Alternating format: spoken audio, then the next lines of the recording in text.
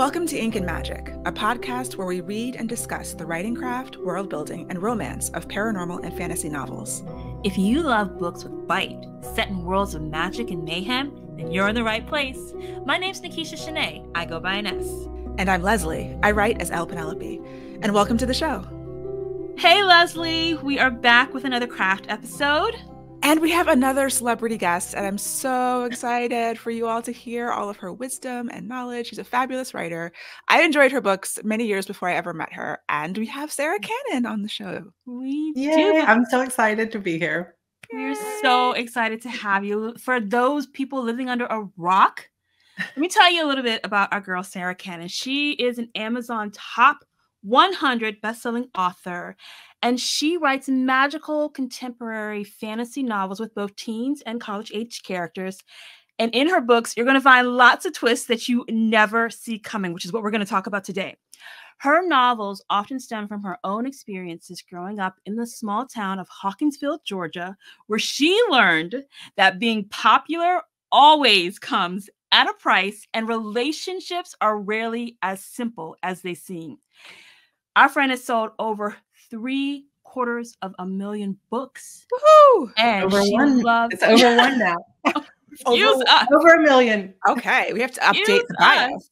Yes, and she loves writing witchy books and connecting with fans and connecting with friends. And we are so thankful that she is one of our friends. Hi, Sarra. Welcome. Yay. Oh my gosh, I love you both. So thank you for having me on. This is going to be fun. I love cliffhangers and twists. It's my favorite. So I feel like we're being very, very generous because we get Sarra to ourselves. She's one of our morning writing partners, and it's just a joy to see her stories take life on a daily basis. So what we're hoping to do today, though, is we're hoping not to talk about beginnings, because we had that conversation before, Leslie and I.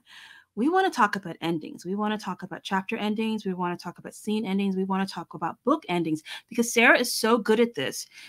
Her books have been given the nicknames of having Sarra hangers. Not just a cliffhanger. She is her own type of cliffhanger, the Sarra hanger. So she's obviously an expert at this. Like dun dun dun is just a common phrase in my fan group because they always know it's coming. Like which chapter, when's the chapter going to end? They have that tension as they get to like a certain pace. They feel it and they're like, here it comes, dun dun dun, it's coming. They know just because of my style of writing is that sort of pacing. And there's a dun dun dun moment a lot, many chapters in my books. So first of all, are you a plotter or a pantser? We must know. I'm an obsessive plotter. I love to have it's intuitive process to a degree. It's just, I have to know certain things in order to get started writing. I got to know what I think the ending is, although almost every book, it does change by the time I get to the ending, but I need to feel like I'm anchored in that ending. I need to know what the twist at the midpoint is, because I'm doing so much to build up to that twist that I can't feel good about what I'm writing on the way there, because I'm like, I don't know if this is going towards the twist or not, because I don't know what the twist is. So that's kind of a sort of a milestone that I need to have figured out beforehand. And same thing with that Act 1 climax, that first doorway. I don't always have to know how I'm moving into the finale, but I need to know kind of the beginning, the Act 1 climax, that midpoint, and the ending. And if I can also know on top of that, of course, the character's journey, the motivation, the emotions that they're going through, that internal thing, that is a huge part of what feeds into the twists and the expectations, is that internal monologue. So I know all of that ahead of time. I have a big wall on my room that is just full of Post-it notes and the visual. I'm such a visual learner that I can't just sit in my head and think through it. I have to have it out where it's not in my head. I can see it and move things around. And then I also, on top of that, create index cards that have basically what's the main conflict of the scene, what does my character want in the scene, and how do they get thwarted in that? Like what trips them up, and then what's the symbol crash, which is like, what's that dun dun dun moment at the end. So you're planning out your Sarra hangers, your dun dun dun moments. To a degree. Yeah. I don't always know them before I start writing. And sometimes I'll have an idea of it, but it won't come out right on the page. And so I just will, a lot of my chapters in my first draft just end, make this better. Like literally in brackets, it'll just say, make this better. Because it's like a puzzle piece that fits into place just perfectly. And you hear that snap. That's what happens in my body physically when something resonates just right. That last line comes and I cannot let go of it in edits until that snap is there for me, if that makes sense. Totally. The intuition is such a big part of the process, even as a plotter. Like I totally resonate with that. Yeah. That does make sense. And I heard two parts going on there. I heard the overview with those 3 anchoring points of your act 1 climax, your midpoint twist, and then the ending.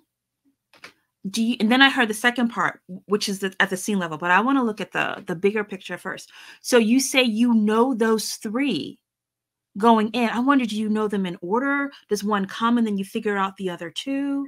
You know what's funny that happens to me quite often is I will say this is going to be my act 1 moment, and then it won't be. That'll be my midpoint. And it'll have to shift and change a little bit, but I'm super fast paced. And so even though my book might be 100,000 words, that first 20,000 words is hopefully going to be a little bit of setup, but a lot of like, okay, we're really pulling you in pretty quickly. And then it's just action after like twist after twist after twist, hopefully like things you don't see coming around the bend. I just like to keep people on the edge of their seat. But of course, as you both know, that's about pacing too, because someone on the edge of their seat for the whole book might get bored on the edge of their seat. That's true. Too many. Right. That's such a good point, Sarah. Because I believe, I look at it almost like it's a song. Like when we talk about pacing, I grew up in a band. I wasn't in the band. I just grew up inside of the band. And so another story. So I heard all these lessons and these musicians talking about how, like the bass had its beat and then the drum came in at this point. And so when I think about pacing, I'm thinking about how the music is going. And it's so interesting what you say about how you might hear it and you might not, and sometimes it slows up and sometimes it slows down. That's kind of how I see it. Like, and I like to think of that as like characters. Like maybe your heroine is the vocals, and maybe your another sub character is like the bass beat. Yeah. That's a really cool way to think about it. I think about it from video editing because I started video editing in high school, and that's how I approach pacing and editing. And similar to music, there's a rhythm to it. There's an internal vibe. Like when I'm editing, I just feel a cut. Like I feel where it's going to be, where I need to pause, where the music comes up. And so taking that skill into book writing. And Sarah, actually, you have a really interesting background in the arts too, that I'm sure comes. That was not purposeful, right? Tell us what your background is before writing. I mean, I used to sing from a very young age. Actually, my grandmother used to sing on the radio in Indiana with her 2 sisters. So they were like a trio that was kind of well known in that area on the local radio stations and stuff, and they traveled. So there's a lot of singers in my family. And so when I decided to go to college, it was like, do I major in creative writing and English, which I also wanted to do, or do I major in music? And in the end, I decided I can write when I'm old, but I can't necessarily develop a Broadway singing career or an opera singing career. Well, I mean, you probably could, but it's a little bit harder the older you get and the more your voice matures. It's like you kind of need that training earlier on as your voice kind of hits that maturity. So I was like, okay, we're going to double major in English and vocal performance, but I'm mostly going all in vocal performance. And I was in the band as well, started in 5th grade, started playing piano in 3rd grade, played the organ, flute, saxophone, lots of different instruments, and then got my master's degree in opera performance and did not really ever fully use it, but it's in the back. And sadly, when I had my first child, something changed in my vocal cords, and I just do not have my upper range anymore. And doctors could not really figure it out, but it's kind of gone. So it sort of like separates my 2 lives in a way, like writer and singer. Mm. Do you find that consciously you're bringing in anything from your musical training into writing and editing, or do you think it's mostly subconscious?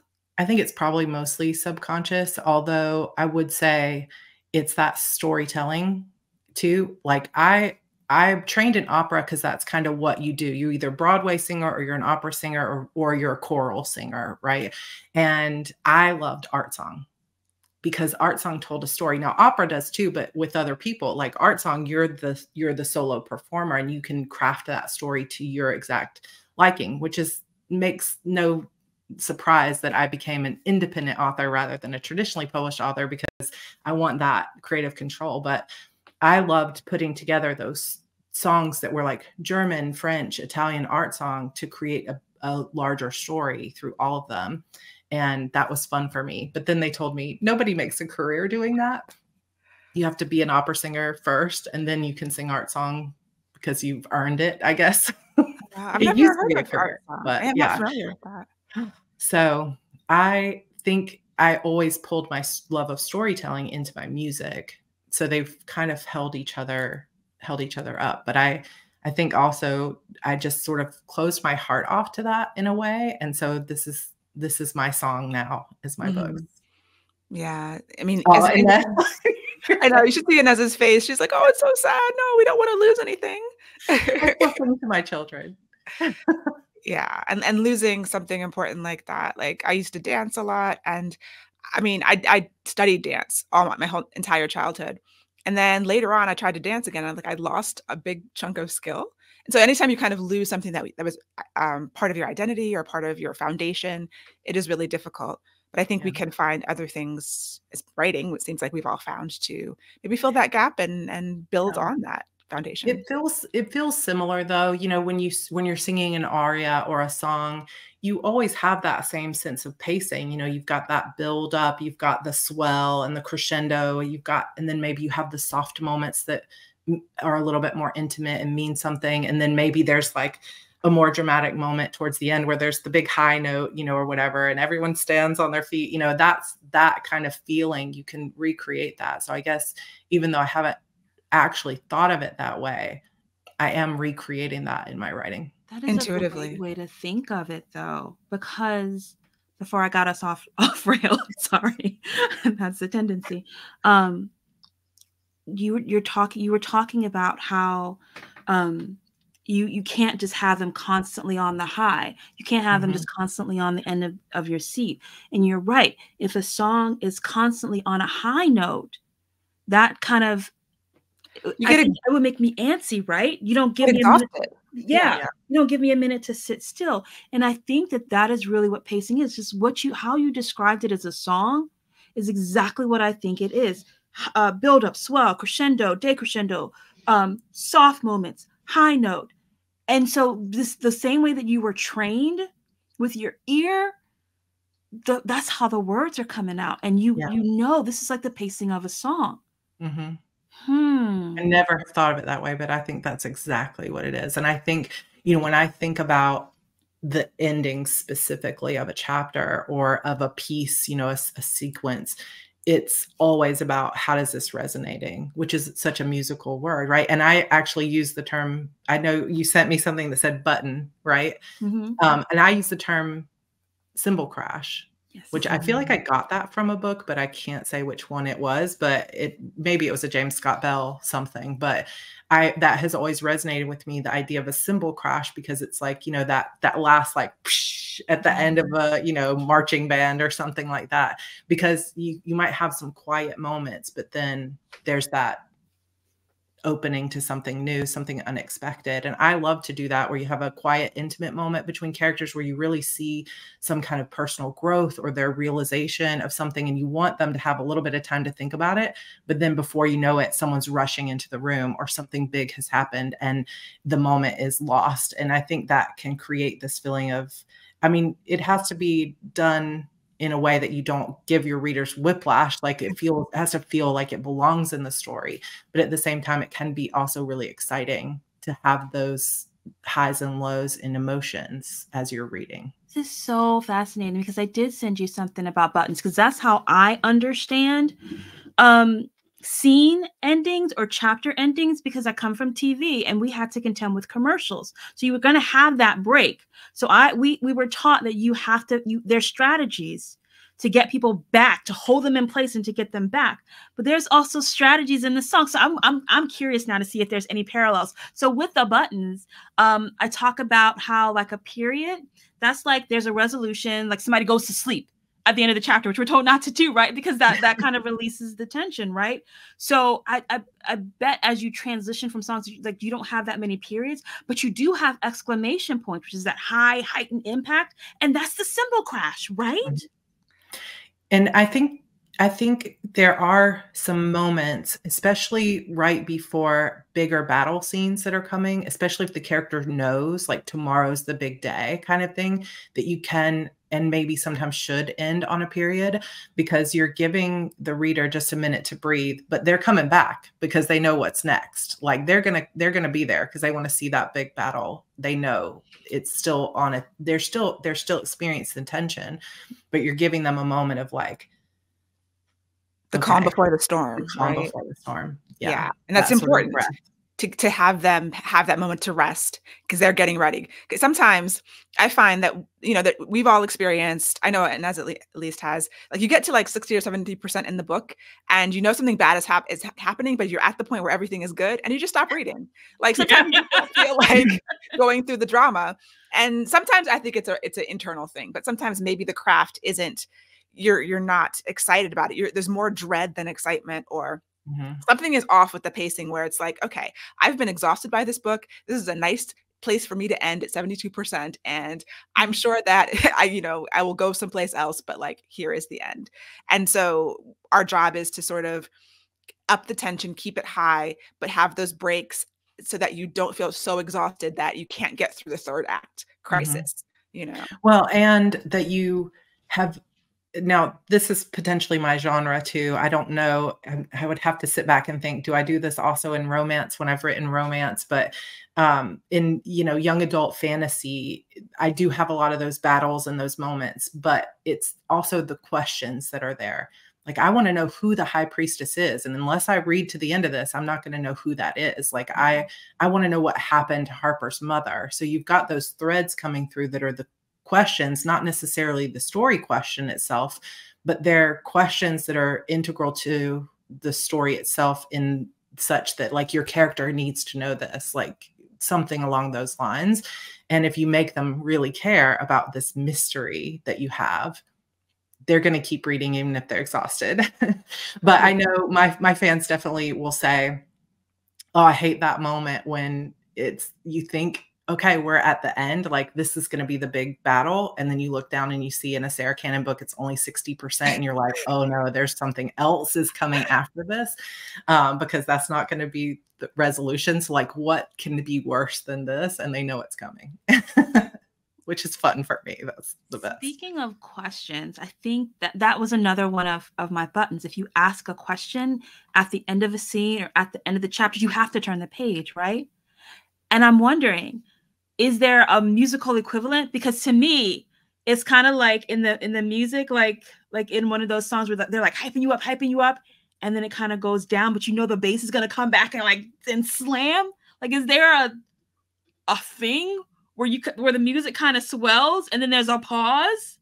And yeah, I mean, it's all in the chord progressions, right? It's like unresolved chord progression. You're not back to the main key of the piece. Maybe you've kind of you've got it's just resolution, right? It's the same words, it's the same terminology, which I never had really thought about. But until you get back to that like home key and have that resolved chord progression, you don't feel, and a lot of people don't even know what chord progressions are, but they feel that in the music. And this is a similar thing with the stories. And it's like, sometimes the resonance of the ending isn't even just about exactly what happens. It's about the specific way you word it.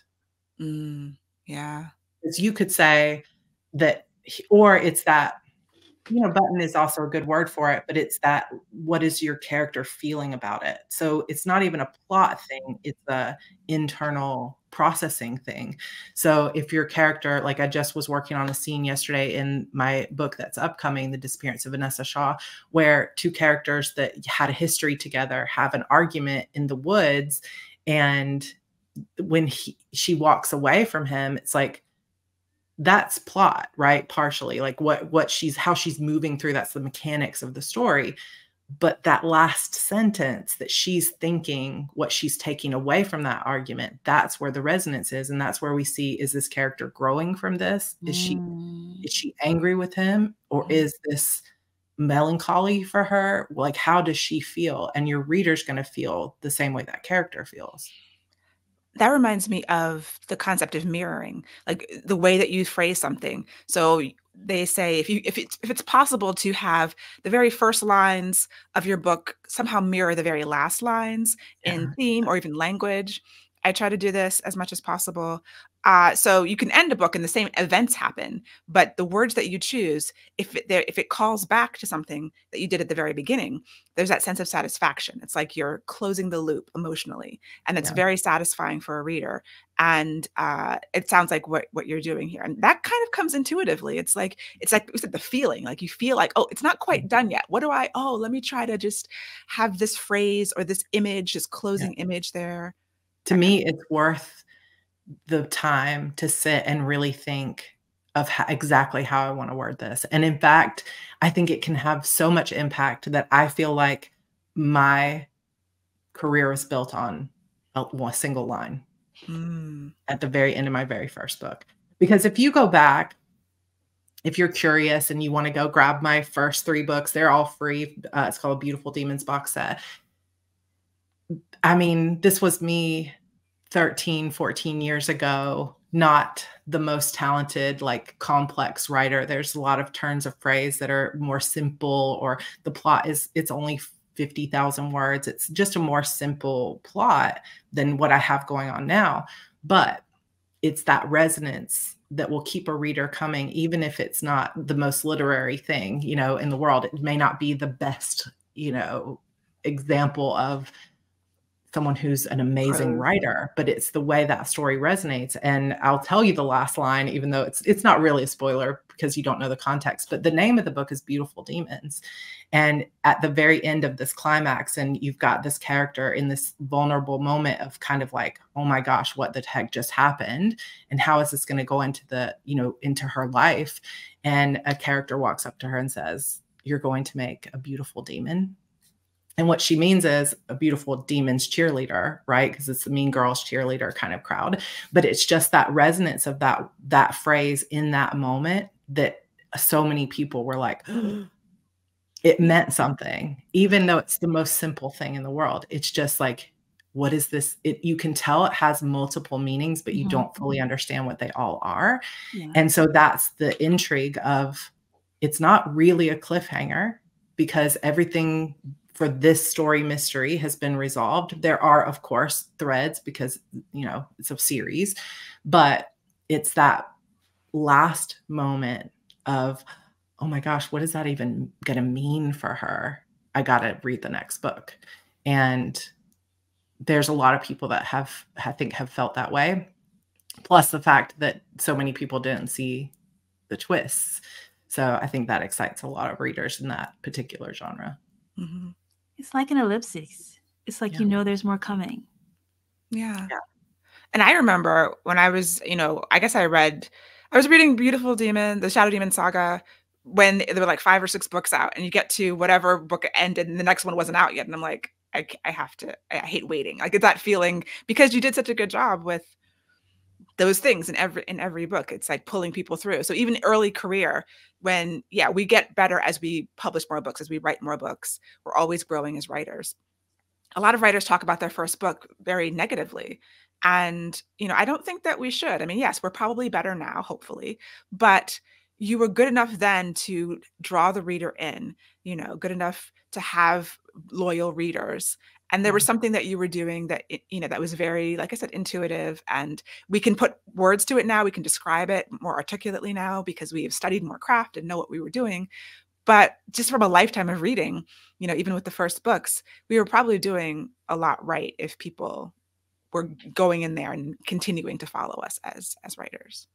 Right.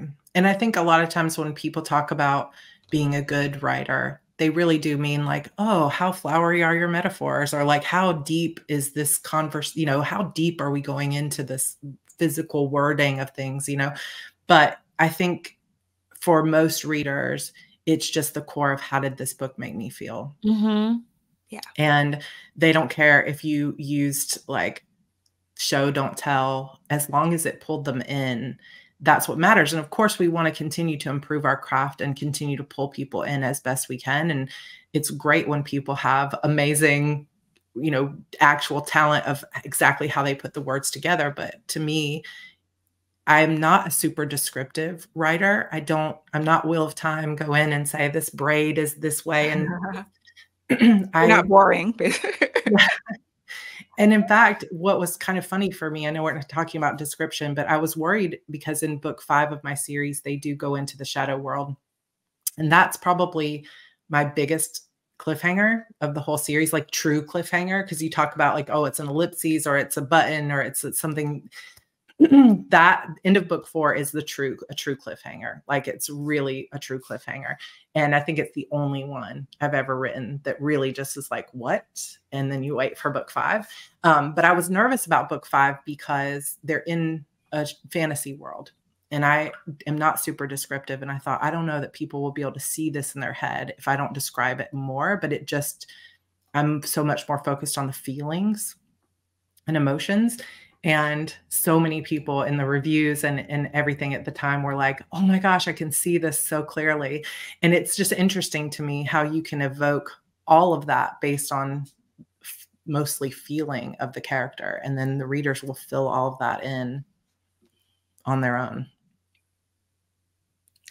So we've been talking about the scene endings, and we just kind of shifted a bit to talk about book endings, which is interesting to me. I personally think that there's 3 types of endings. Like there's closure, which I know, Sarah, you're trying to get to in your Shadow Demon saga. You're going to get there. But that closure is when the story is complete, all the story questions are answered. Everybody, hopefully, because we are in romance and romance adjacent, hopefully everybody is happy. And then there are the cliffhangers where something is unresolved. But what the endings that interest me the most are the endings that I call the open door endings, where something is left. It's almost like that ellipsis that we were just talking about. Mm-hmm. Something is left dangling. Threads are left open. And I personally think that that's a kind of cliffhanger where you've closed off the original story question of will Harper make the squad, or will she find this first bad guy? And she does, but then something else opens up, something else happens. I personally think that gives readers less of a reason to yell and more of a reason to plead with you to please give me the next one, and not yell at you like, oh my God, how could you? That's my opinion. There are really violent cliffhangers, and then there are more gentle ones. I consider the open door a gentle one, as opposed to literally stopping, like that Spider-Man movie that just stopped in the middle of the movie. The newest animated Spider-Man was just like half a movie. Yeah. I was so mad at the end of that. Yeah. It was like, why did you make half a movie? And then, so that's very violent, as opposed to, the open door is more like, let's just gently ease you into the next book. I mean, even in a cliffhanger, that one at the end of book 4, I don't I still am answering the story question. It's not a half book. It's just that the ending brings up such a bigger story question that it feels like it's not resolved, right? So open door, you could say book 6 was kind of the end of an arc. So I'm 11 books into this series with several spinoffs. So there's 16 books total. Wow. With the spinoffs and everything.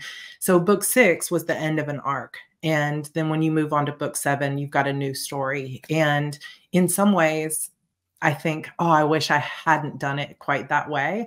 I had originally ended the series there and was planning to start a new series. And then when I started writing the new series, I was like, this just is a continuation, really. And readers were confused. So I just combined them into one series, and that worked better. But I still, if you look at any place where I have the most drop off, it's either between that free first book and the next book that's paid because people maybe didn't read it or they didn't enjoy it, or it's after book 6 because they're like, oh, this is kind of resolved. Do I want to take this journey again or not? Especially when they look, like Leslie was saying, and they see all the books aren't completed yet and they know, I'm going to have to wait in between these cliffhangers. I think a lot of readers have a love-hate relationship with those types of endings because and I mean, I think some readers have an absolute hate relationship with them because they just can't handle the tension. It's not their thing. They want the resolution and they want to feel good and they want to, you know, not have to feel tension. But I think a lot of people say they hate them because they hate waiting, but they secretly love it also because it's exciting. Yeah, they will write in your review, I hated this book. I'm writing the next one right now. Or like, I hated this cliffhanger, you know, so yes, they hated it, but they're still going to buy and read it. Right. The other thing I wanted to say, oh, sorry, just about the open door. I think Brandon Sanderson said this on the Writing Excuses podcast. There's a difference between ending a chapter with like, you know, the door opening and just like what's on the other side, and ending a chapter where you step through the door and you're shocked and then you have to turn the page. That's like a subtle difference, but like it makes a big difference emotionally to the reader because that reaction, as opposed to there's something in there, then it's like, I see it, I'm reacting, but the reader doesn't know what it is. Yeah, that's good too. That's so interesting. Most of mine are that feeling of either like the first few books of that particular series are very much a like, oh, there's more to come, like a haunting, like there's a lot of threads, but it's like, oh, this resonates, this last line resonates. And then in later books, like especially once you get 7, 8, 9, 10, 11, it's like a crash at the end, just like a shock. It's a shocking moment. So it'll feel like everything's almost resolved. And then this little sort of like an epilogue kind of moment opens a shocking door. And that is really fun for me to write because it's never ending. Like it's just really fun. I love it. I love reading it. I love writing it. You know, it's interesting to me. I'm starting to see authors put in their blurbs, no dark moment. And I'm not sure how I feel about that. Yeah. Well, I mean, I like a romance with no dark moment, and I like to know. And you'll see people like when I was on Twitter, when it was Twitter, people would be like, I really want a warm hug of a romance. I don't want any angst. I don't want a dark moment. So people are searching for that. So telling people that there's no dark moment can be helpful, I think. But I'm wondering, like, what does that mean for the structure? If sometimes they say no dark moment, sometimes they say no third act breakup. Yes. I've seen that. People are tired of that too. That doesn't mean that there's not structurally a dark moment. I found in books that I really enjoy with no dark moment that a lot of the conflict happened early on. So this couple had such a hard time getting together in the first half of the book that by the time they are together in like the second half of Act 2, then there's some kind of external crisis that happens, but it's not a relationship crisis, specifically in romance. And that takes the place. It's still a satisfying story, but when you've read 60% of this book and they were just struggling, and then finally they get it together, they don't need to break up in Act 3, you know? But then is that a no breakup or is that a no dark moment? I think that's where I'm struggling to understand. Because I heard you say conflict, external pressure, happy ending. Mm-hmm. But isn't that external pressure? Isn't that still some kind of a moment? Might not be dark. Maybe that's what I'm struggling with, the dark. But there's a moment there. Yeah. But people are expecting that third act breakup according to romance rules. And I think if their definition of dark moment might be different than yours also. You know, there's probably still technically a dark moment where there's a dip, but it might not be they break up for 3 years. So a dip moment? A dip. That second pillar, I guess, like if we're talking about, James Scott Bell talks about the 2 pillars. Yeah. That something has to happen at that point, something kind of bad. See, that's why I think something has to happen. So right. I guess I'm struggling. Are they saying nothing should happen, or just? I don't think so. The breakup. I have no idea, but I have wondered about that too. Like I kind of understand the no third act breakup means that there's something else that might pull these people apart, but they're not like betraying each other. They're not cheating on each other. They're not getting angry about miscommunication. Cause I think that's like one of the biggest pet peeves is that so often third act breakups are just misunderstandings. And that can be frustrating because it's like, why didn't you just talk to her about this? You know, if it's something that could be just resolved that way. And I think a lot of readers are kind of over that sort of conflict of just like, I misunderstood what you were saying. And I didn't talk to you about it because I'm stubborn. Like that can work, but it's also can be frustrating, I think, for readers that are just like yelling at their book and saying, just tell her the truth. So maybe that's what's being moved away from to an ending that's more like external circumstances. Is he going to choose this job, or is this other thing going to happen? But I personally love a black moment, a dark moment, a dark night of the soul, or however, which way you want to put it. Like the point where you feel like, I don't know how they're getting out of this. That's what I like too. Yes. And it could be they, not necessarily how am I by myself without him or her. But I like that. How are you going to solve this? Yeah. I really like that when it's kind of all the way through, but I agree. There's times when it's like, when you have no idea how they're going to get out of the situation, it's very satisfying to see them get out. But the rise of cozy, in terms of there's cozy fantasy, cozy everything, is because people are also tired of the drama and they just want, like, life is tough. I just want to read something where there's less drama.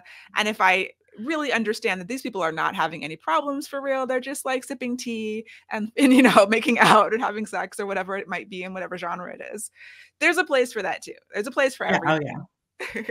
No, it might not be break yours. that down, Leslie. We need to find a cozy fantasy author, and I need to ask them a million questions. Let's do that. Yeah.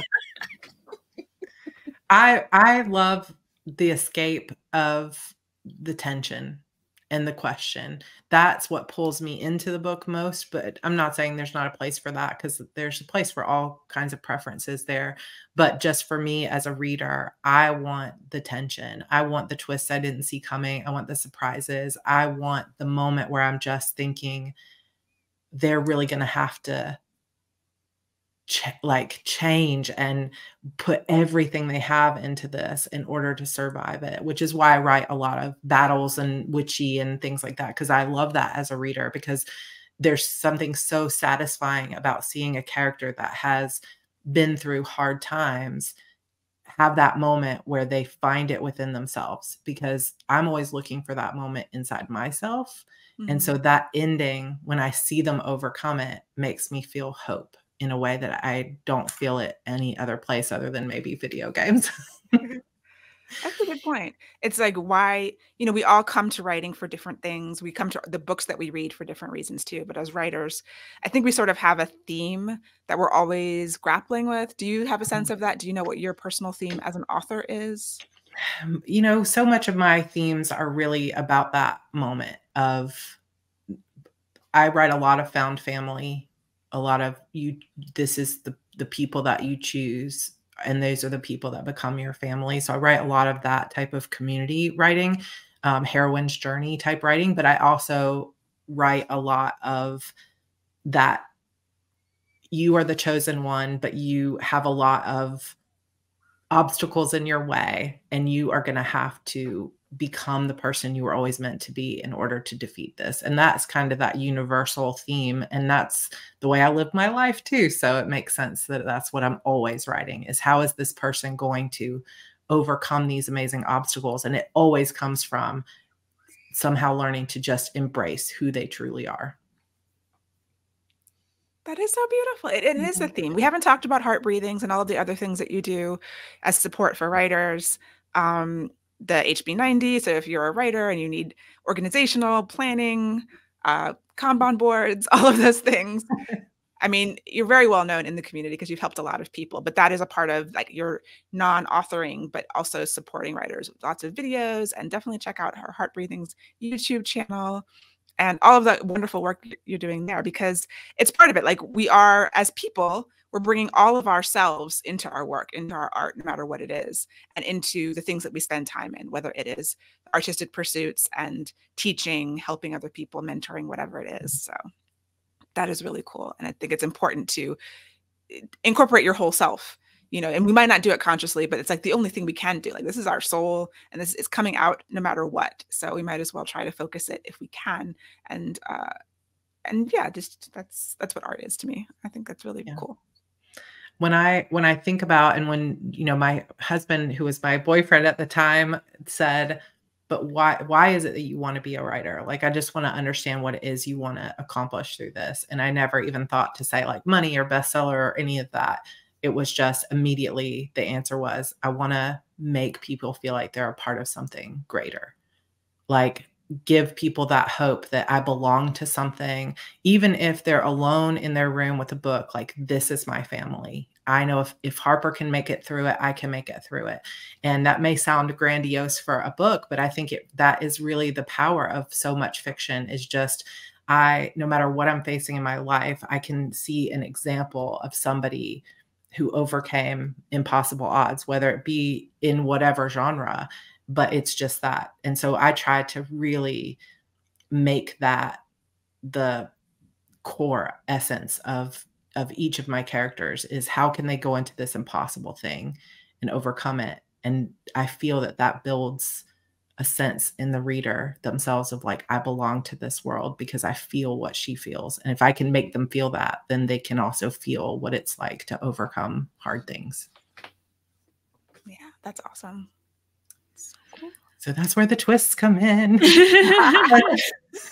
Because there's something to me, and to the type of reader that I'm writing for, it's so much fun and so exciting to see, oh my gosh, betrayed again, or oh my gosh, she really got him. Because some of the twists aren't just betrayals or hard things. Some of the twists are like, oh, my character knew what she was doing all along. Go Harper. Like, you know, that kind of thing. Some of those are surprises too, of like, oh, she had this planned. And, you know, I think that is really fun to read. And the more those questions and that excitement builds, it builds your heart rate, it builds your emotion, it builds how invested you are in this journey.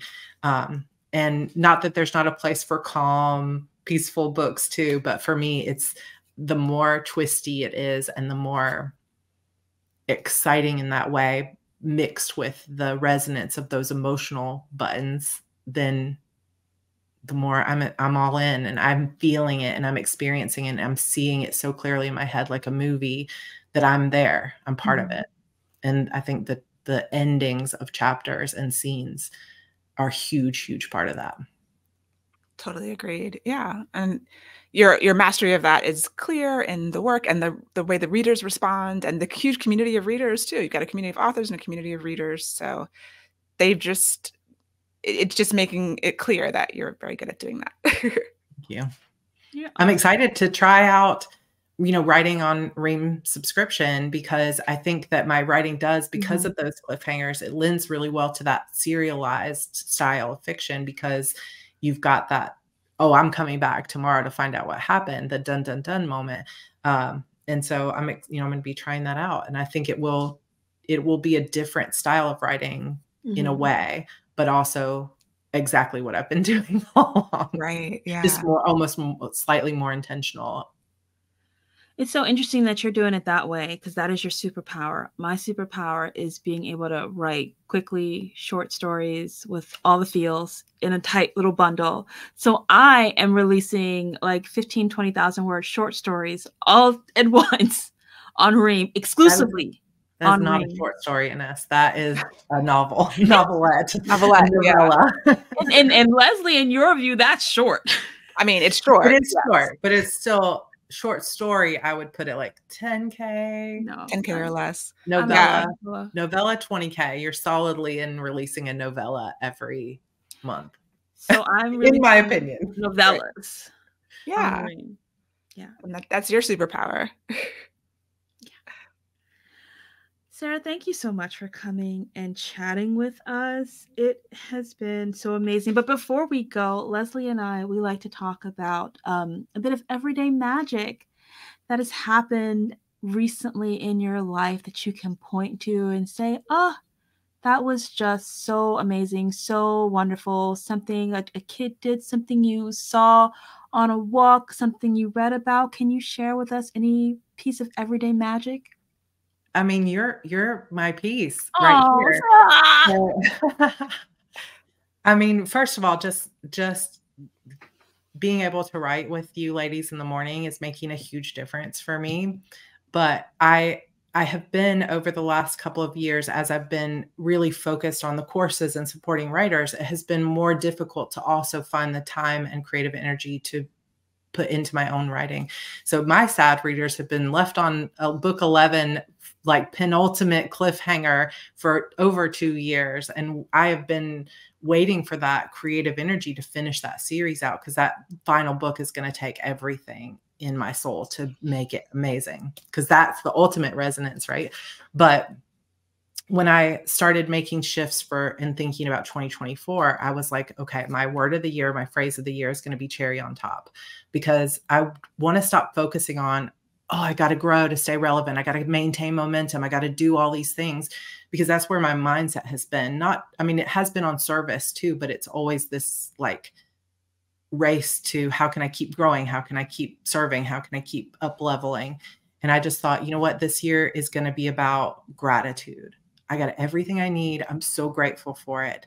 And then it's going to be about the joy of getting back to the storytelling and to just be serving people out of pure joy and not on how many subscribers or anything else externally. That stuff will all take care of itself as long as I'm focused on the core of the passion of what I'm doing.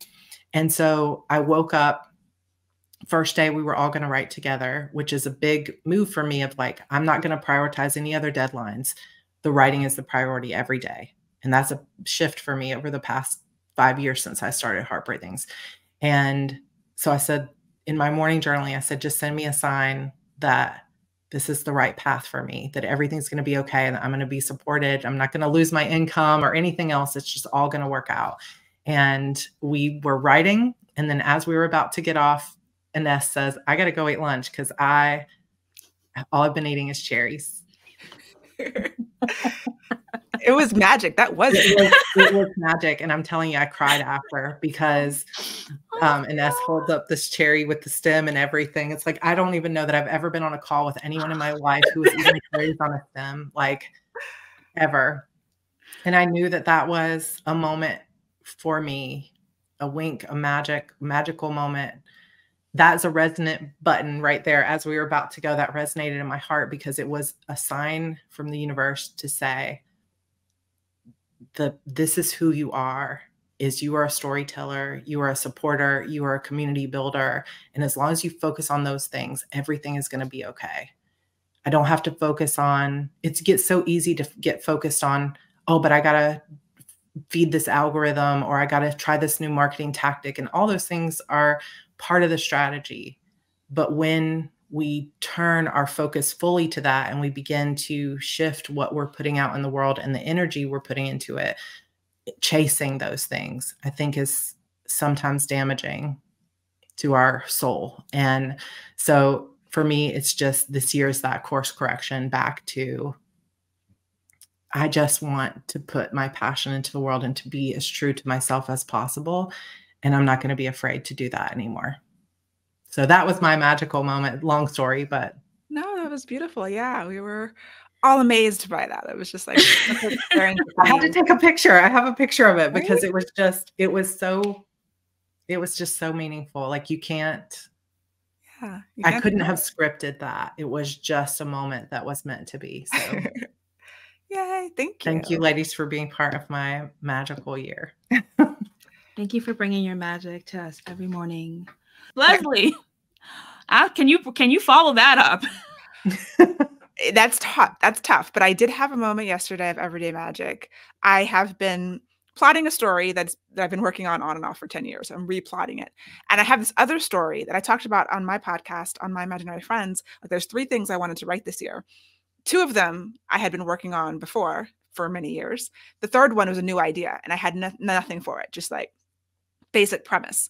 And so yesterday I was like, well, let me spend one of the sprints that we write together just brainstorming this premise. And I was brainstorming and I asked ChatGPT for some ideas and it gave me terrible ideas.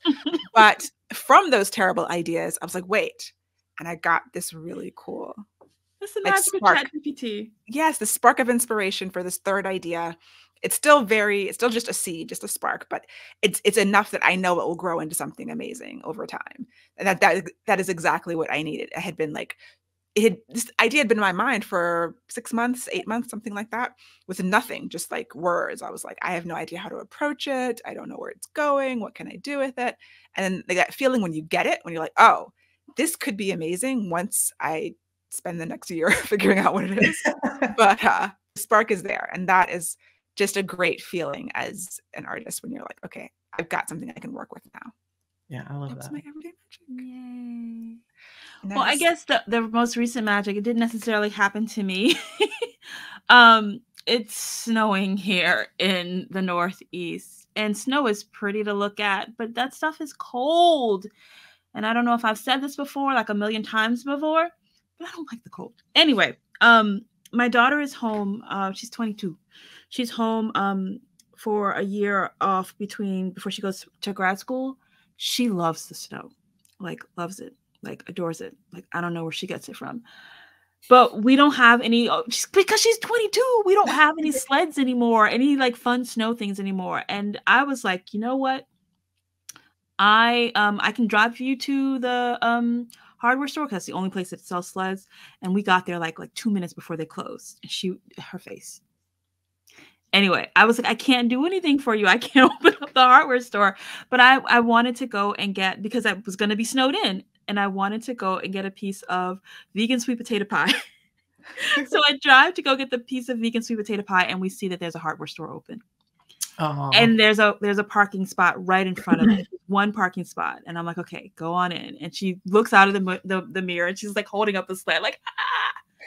So she got the magic. Is she awake and out there sledding yet in this like 5 feet of snow? No. But her sled is waiting for her. So that was magic. And did you get your pie? I did. I got two slices. I'm going to eat them later. That's the real magic, the pie. Yes.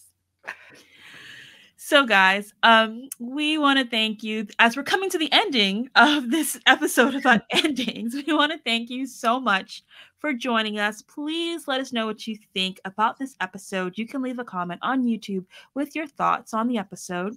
You can also share it with a friend who loves romance. And please be sure to rate us and review us on Apple's Podcasts or Spotify. And you can always check out our book schedule on our website, inkandmagic.net, so that you can read along the Side Changeling series with us. And we will see you next time. Bye, everybody. Bye.